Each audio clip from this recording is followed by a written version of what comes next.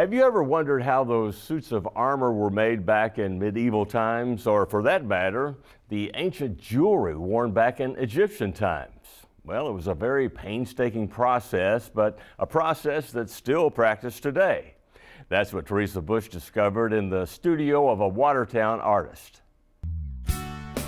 Here, inside what used to be the loading alley for Coca-Cola bottling, is where Susan Thornton makes one-of-a-kind pieces of jewelry. She opened this studio on Watertown's West Main Street in 2008, after spending more than 15 years in Nashville. The buildings were great. The ambiance, the people that I met, everybody was like, oh, you need to come to Watertown. We'd love to have you here. We love artists. There's so many of us here. And I thought, you know, this would be a really nice place to have a studio and a teaching facility so that I would have plenty of like-minded individuals. Most every day of the week, Susan's in here hammering, cutting, heating, and stretching metals, mostly sterling silver. Those things sound more like a great way to destroy jewelry, but this is how you do it, the very old-fashioned way. These techniques go back over 5,000 years. I use the same tools as a blacksmith. I have tons of different hammers. They all have different little faces on them. They all have different uses. While those techniques are the way of antiquity, there are a couple of things Susan does the modern way. The heat she uses to make the metal move comes from a torch, not from coals and embers inside a huge furnace. And she buys her metals ready-made instead of melting them herself. It's just faster and a lot safer.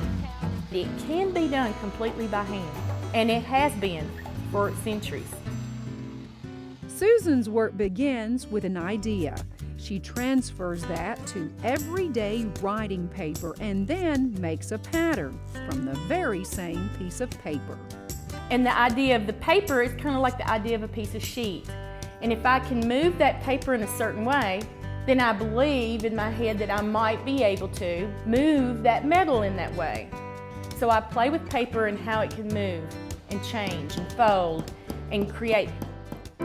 Once the piece is made, Susan puts her own mark on each item through texturing techniques. They include scratching and sanding, and it's become her trademark. I like to mix the textures. I like maybe a little edge on the side that's highly shined, then some part of it that's got like this rough bark texture, and then another part of it that's got this like pebbly texture. So what is it about jewelry that draws Susan in? She says it's the fact that everybody can enjoy jewelry and also the fact that it lasts and lasts. I like the idea of permanence.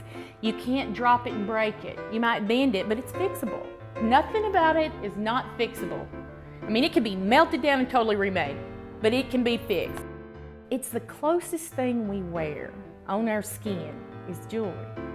Not clothing, because you change that all the time, but you might wear the same piece of jewelry for years, and then it becomes a part of your persona. And that idea was a really interesting one for me. Of all the things Susan makes, this is the piece that gets the most comments.